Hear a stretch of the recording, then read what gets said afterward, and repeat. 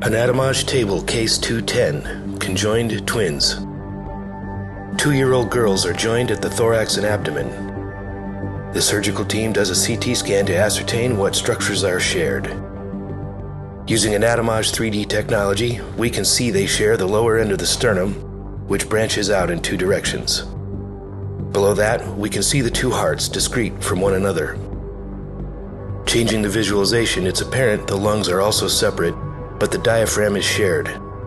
Part of the 2 livers are also connected, as well as blood vessels that supply and drain the liver. Radiopaque dye was given to one of the twins to see if the intestines were connected. Good news, they were not.